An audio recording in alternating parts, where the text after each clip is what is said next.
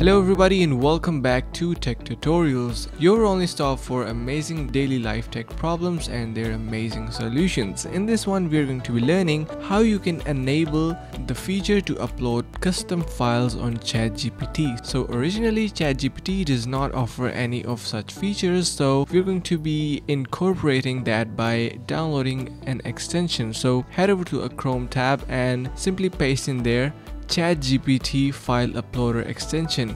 Press enter and the very first link is what we need. Click on that. Here you can see it's prompting us to install Chrome. I'm currently using Edge, so I'm going to be clicking on no thanks, and now we need to click on get. Just wait for a couple of moments and you can see it is asking us to add extension. Click on add extension. Now head back to your ChatGPT, just wait for a couple of moments and you can see our extension is added. So now if we head back to our ChatGPT and refresh, voila, you can see our upload file option is now being enabled in here. Click on upload file and just choose any file that you want to upload and click on open, and you can see all of these text is now being displayed in here. So I really hope you understood the concept and learned something new and found this video helpful.